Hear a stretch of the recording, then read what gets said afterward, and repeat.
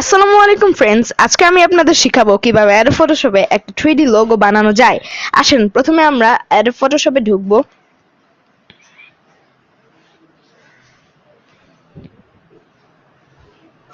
এরপর আমরা যাব ফাইল, এরপর আমরা যাব নিউ।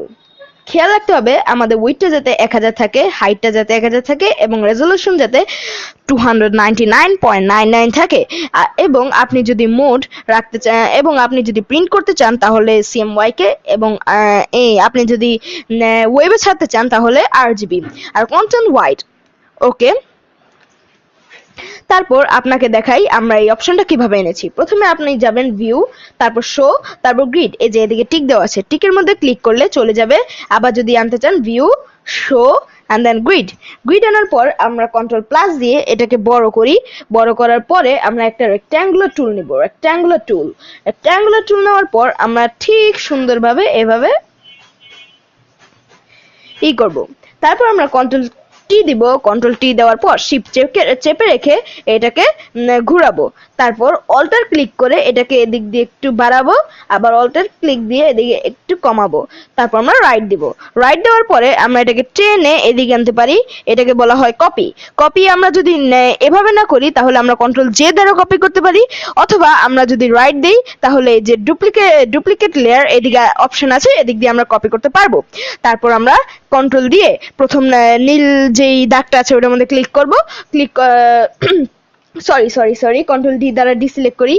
আমরা এটার মধ্যে কন্ট্রোল টি দিব। কন্ট্রোল টি দ্বারা এরপর শিফট প্লাস অল্টার চেপে রেখে আমরা এটাকে ছোট করব। ছোট করার পরে আমরা রাইট দিব। তারপর কন্ট্রোল দিয়ে প্রথমে নীল দাগটার মধ্যে ক্লিক করব। এটা আমাদের কোনো প্রয়োজন নাই, এটাকে আমরা ডিলিট করে দেব। Delete layer, yes. তারপর আমরা কি করব, তারপর আমরা এটাকে রেস্টোরাইজ লেয়ার করব। রেস্টোরাইজ লেয়ার করার পরে আমরা কিবোর্ডের ডিলিট বাটনটার মধ্যে ক্লিক করব। তারপর কন্ট্রোল ডি দিয়ে আমরা এটাকে ডিসিলেক্ট করব।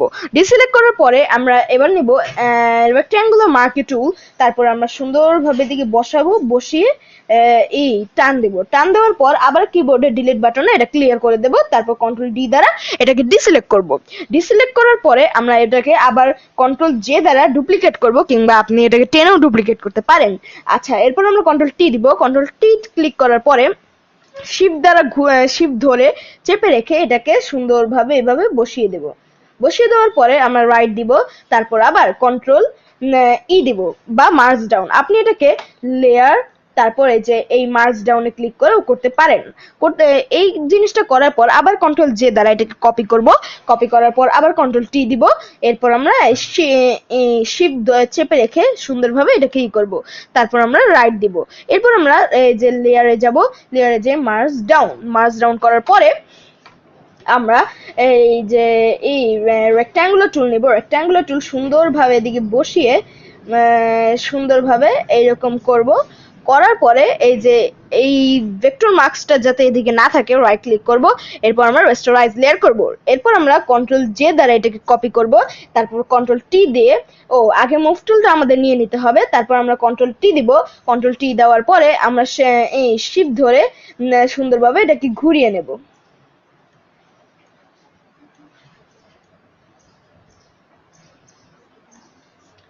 তারপর আমরা রাইট দিব।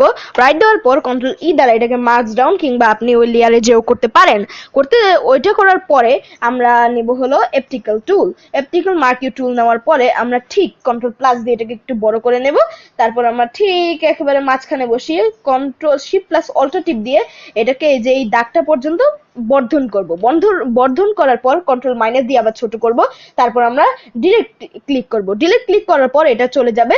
তারপর আমরা এটার মধ্যে রাইট ক্লিক করব। রাইট ক্লিক করার পরে আমাদের অপশন আসবে ট্রান্সফর্ম সিলেকশন। তারপর আমরা শিফট প্লাস অল্টার ক্লিক করে এটাকে সুন্দরভাবে ছোট করব। তারপর আবার রাইট দিব। তারপর আমরা রাইট ক্লিক করে এই এরপর ফিলে যাব। ফিলে দেওয়ার পর আমরা এটা মনে রাখবো যে এটা যাতে ফরেন কালার থাকে আর এটা যাতে ব্ল্যাক এন্ড হোয়াইট থাকে। এরপর আমরা ওকে দিব। ওকে দেওয়ার পর আবার যাতে রাইট ক্লিক করব, আবার ট্রান্সফর্ম সিলেকশনে যাব, শিফট প্লাস অল্টার চেপে ধরে আবার সমানভাবে ছোট করব। তারপর রাইট দিব, তারপর রাইট ক্লিক করব, তারপর আমরা লেয়ার ভিয়া কাট এটার মধ্যে ক্লিক করব, তারপর আমরা কন্ট্রোল টি দিব, কন্ট্রোল টি চেপে শিফট প্লাস অল্টার চেপে ধরে সুন্দরভাবে এটাকে ছোট করব, ছোট করার পর রাইট দিব, তারপর আমরা সবগুলাকে মার্জ ডাউন বা কন্ট্রোল ই দ্বারা মার্জ ডাউন করে দেব, তারপর আমরা কন্ট্রোল টি দিব, শিফট চেপে ধরে সুন্দরভাবে এটাকে ঘোরাবো, ঘোরানোর পর রাইট দিব, রাইট দেওয়ার পরে আমরা যাব হলো হরিজন্টাল টাইপ টুল। হরিজন্টাল টাইপ টুলের মধ্যে আপনার যেটা ইচ্ছা ওইটা নিতে পারেন, আমার নাম জামি তাই আমি জেড দ্বারাই দিলাম। ও সরি, যেহেতু এটা ব্ল্যাক তাই আমাদের এটাকে হোয়াইট করে নিতে হবে, জেড। জেড দেওয়ার পরে আমরা এটাকে সুন্দরভাবে এদিকে বসাবো, তারপর আমরা এটাকে রাইট দিব, এই যে রাইট।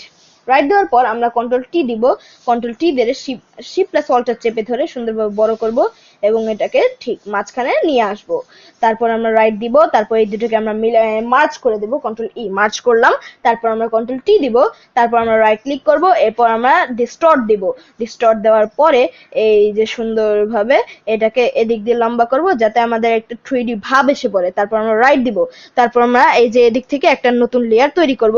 নতুন লেয়ার তৈরি করার পরে আমরা কি করব, এই যে আমরা এদিকে প্রথমে এই যে একটা অপটিক্যাল টুল নিব, অপটিক্যাল টুল নেওয়ার পরে এই যে এদিকে একটা বৃত্ত আঁকবো এবং খেয়াল রাখবো যাতে এটা অর্ধেকটা পূরণ করে থাকে। এরপর আমরা এদিকে কি করব জানেন, এরপর আমরা এই যে এটাকে ব্ল্যাক এন্ড হোয়াইট, এটা সবসময় যাতে ব্ল্যাক এন্ড হোয়াইট থাকে। এরপর আমরা রাইট ক্লিক করব, রাইট ক্লিক করার পর আমরা ফিল দেব, তারপর আমরা ব্যাকগ্রাউন্ড কালার দেব, ব্যাকগ্রাউন্ড কালার, তারপর আমরা ওকে দেব। এর সাদা এসে পড়লে তারপর কন্ট্রোল টিপ দিয়ে শেপ 1 এর মধ্যে ক্লিক করব, তারপর কন্ট্রোল শিফট আই বা সিলেক্ট ইনভার্সে ক্লিক করব। এটা দেওয়ার পরে আমরা এই যে এদিকে অপাসিটি দেওয়া আছে, অপাসিটিকে আমরা 30% করে দেব। আচ্ছা, এদিকে আমাদের একটা আয়নার মতো একটা ভাব এসে পড়েছে। তারপর আমরা কন্ট্রোল ডি দেব, কন্ট্রোল ডি দিয়ে এটাকে আমরা ডিসিলেক্ট করব। কন্ট্রোল ডি দিয়ে ডিসিলেক্ট করার পরে আমরা গ্রিডকে নেওয়ার জন্য এই যে ভিউ এন্ড শো গ্রিডের মধ্যে ই করে দিলাম। তারপর আমরা একটা ছায়া তৈরি করব, কন্ট্রোল ই দ্বারা আগে এটাকে মার্জ ডাউন করে নিলাম। তারপর আমরা ছায়া তৈরির জন্য একটা নিউ লেয়ার তৈরি করব। নিউ লেয়ার তৈরি করে আমরা ব্রাশ টুল নিব, ব্রাশ টুল নেওয়ার পরে 394 এবং আপনি যে কোনো একটা নিতে পারেন, আমি আপাতত একটা নিলাম। আবার যদি কোনো সমস্যা হয় তাহলে আপনি কন্ট্রোল অল্টার জেড দ্বারা পিছনে নিতে পারেন। আচ্ছা, আমি প্রথমে এদিকে একটা ক্লিক করলাম, এই যে আসলো। তারপর আমরা কন্ট্রোল টি দিব, কন্ট্রোল টি দিয়ে এটাকে আমরা এভাবে ছোট করব, টেনে ছোট করতে পারেন। তারপর আমরা সুন্দরভাবে এটাকে ধরবো, ধরে